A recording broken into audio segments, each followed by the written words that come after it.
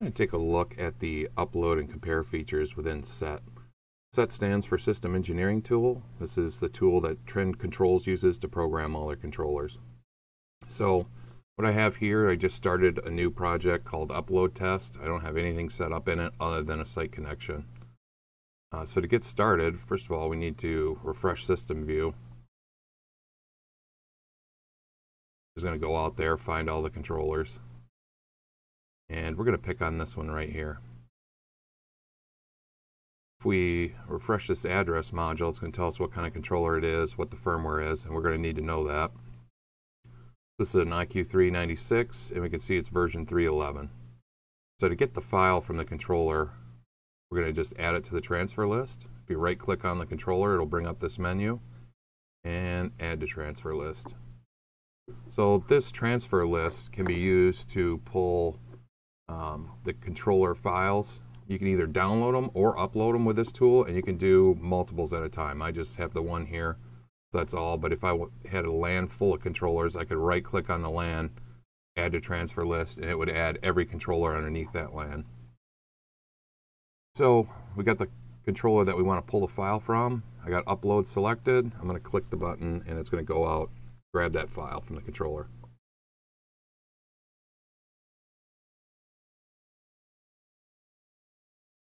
All right, we got the file. A couple things to note on this.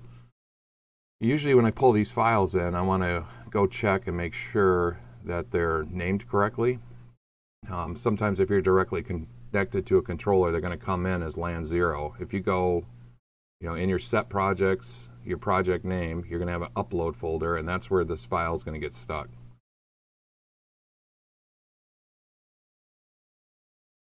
This is LAN 11, outstation 14, which matches, and that's good. Sometimes if you're direct connected, this will be LAN 000. Well, when you do the compare, that's not going to work. You'll have to rename that file so that the LAN number matches. So we got our file. We need to, in project view, create this LAN. This is LAN 11. This is an IQ3. I know this is an Ethernet LAN. If this was ECOs, the MSTP devices, you'd have to select, make your LAN type Trend MSTP. Anything else, the IQ2s, 1s, 3s, and 4s are all on the IQ LAN. So now we got our LAN 11, and we need to insert a device. This is a compare feature, right? So we're going to compare one that's in our project view, which is what's stored on your hard drive, to the actual file that the controller is running. So this is an IQ3. And it was firmware 3.11, so we need to select that, and it was an IQ396. If you pull a file from a controller and this firmware version doesn't match, the compare is going to fail. It's got to be the correct controller and the correct firmware level for the compare feature to work correctly. Give it an address that matches the controller that we just pulled in, so it's 14 in this case. Give it a name. This is 4C1. And from here, we're just going to accept all the defaults.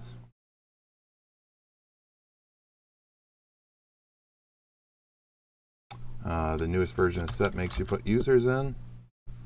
You just basically type the password in there to make it happy. Again, we're just accepting all the defaults. So now we got a blank controller.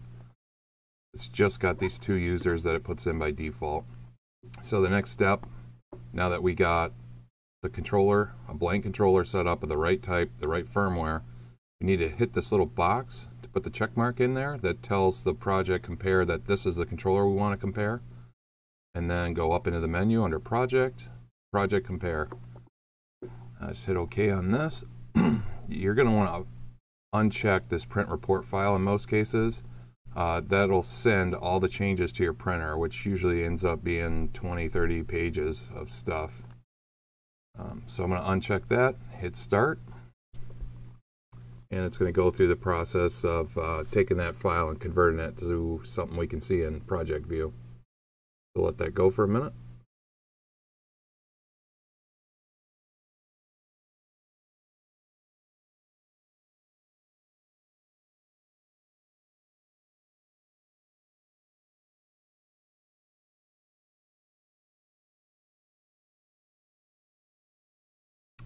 And there it goes. Let's open up this controller and see what we got. So when you do an upload and compare, if you're doing it from a blank file, you're going to notice that set by default turns on all these display options for every block. To clean that up real quick, you can start turning them off and get all the extra junk out of the way. A few things to note on this. Because we started from a blank file, any text that was in the program is not stored in the controller. So if there was notes on what the strategy was doing, you're going to lose those. Connectives are another thing that gets lost. So some of these pages will turn into a little bit of spaghetti, but all in all, you get to a strategy that you can clean up pretty quickly. And that's really all there is to it. The biggest two problems that you're going to run into with upload and compare is not having the correct firmware and controller type. If those don't match, again, the compare won't work.